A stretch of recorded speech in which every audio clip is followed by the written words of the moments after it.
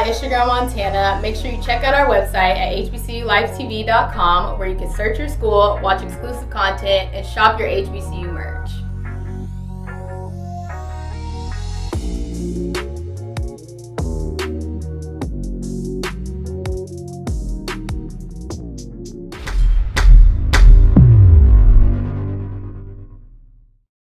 Hi everyone, I'm Jasmine Jones, Spelman class of 2022, also the founder of Amina Pharmaceuticals. Knowing my business plan and validating my customer discovery was a key part of me developing my business, as it assured that my brand will be solving a real life problem. If you want to know more, come to the Spellpreneur session this Tuesday at 6:30 p.m. called Validating Your Business Idea. See you there. My name is Kenya Hanfield. I'm a psychology major on the pre-law track, double minoring in French and English, and I'm from Miami, Florida. 2015 was the year that I decided I was going to be at Spelman no matter what, at what cost. I had also heard about the ADW programs, which is African Diaspora in the World here, and their English classes, and Spelman is a liberal arts school. I'm a liberal arts kid. I love everything to do with the arts. I remember I'm going to do what I have to do to get here.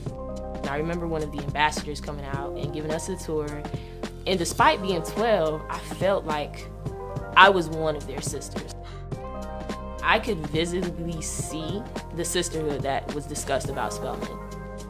The idea of choosing friends and adopting them to become family, like meeting your future bridesmaids, meeting people who are going to be the next lawyers, doctors, astronauts, scientists.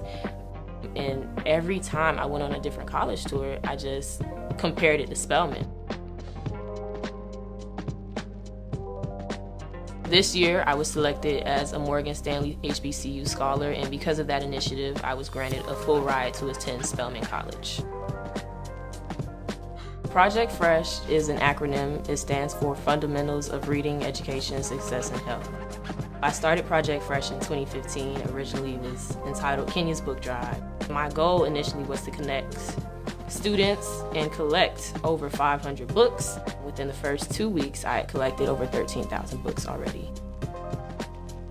At Spelman, I look forward to accomplishing just becoming who I am. I also just want to give back to the community. I feel like I'm already part of the Atlanta community, and this is my home now.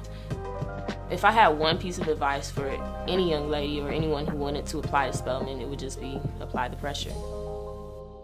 I don't even know who I was when I came to Spelman. I was very quiet and shy and afraid of talking and interacting with people. I started dancing when I was 3 and seriously when I was around 12.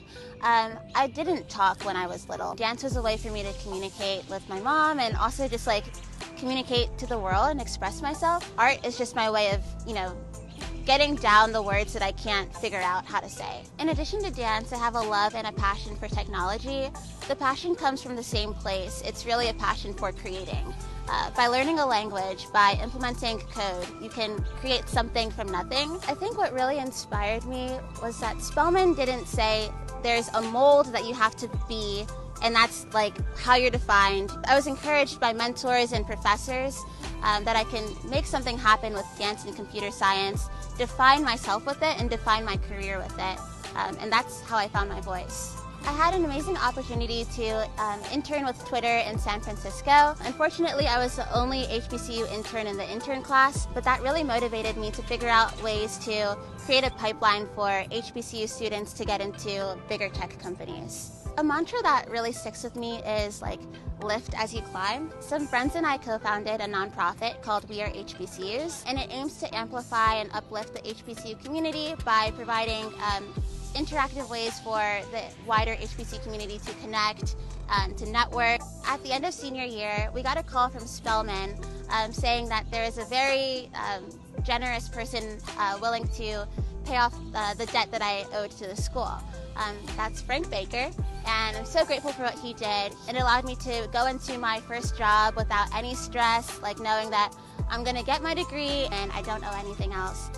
If I could create a dance to reflect my departure from Spelman, it would probably be a dance that embodies and fully encapsulates joy and finding my voice.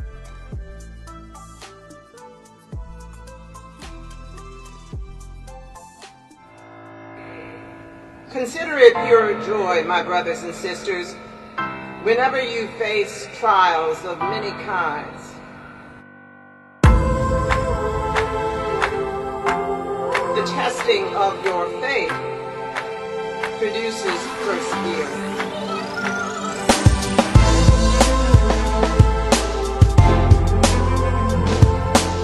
Class of 2021, you were sorely tested this year. Congratulations, Spelman College class of 2021.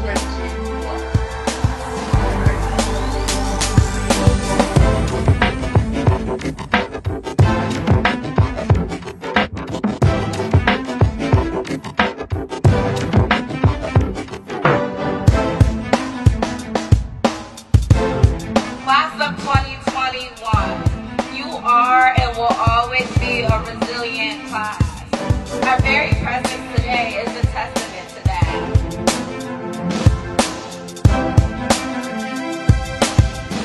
It is my pleasure to introduce the class of movers and shakers.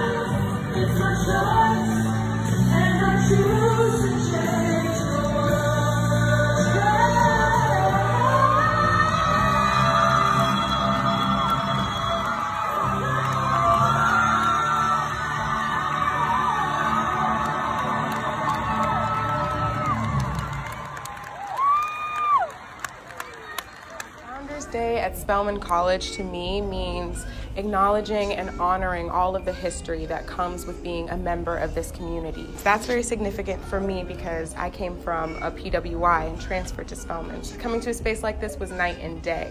It's a celebration of Black spaces and of honoring our continuous resilience. Our name being known by other Black girls all over the world is just a testament to the kind of students that we grow here, the kind of humans, the kind of citizens that we grow here at Spelman. When I was at Spelman in the early 90s, it was all about school days and a different world. That was something we look forward to every week. Everyone in the dorm will be watching the episode of A Different World, and we get so excited when we see the picture of Giles Hall, and you would hear everyone all over the dorm screaming, "There's Giles!" I also had the opportunity my freshman year. The producers from A Different World came to campus and they were trying to get story ideas. And my dorm director, Ms. Brooks, pulled a group of students together to talk to the producers, to give them some of our experiences. And I remember fondly talking about the upcoming freshman step show. And that was one of the ideas that we gave them during that discussion, and that was used in an episode of Different World. So that was exciting.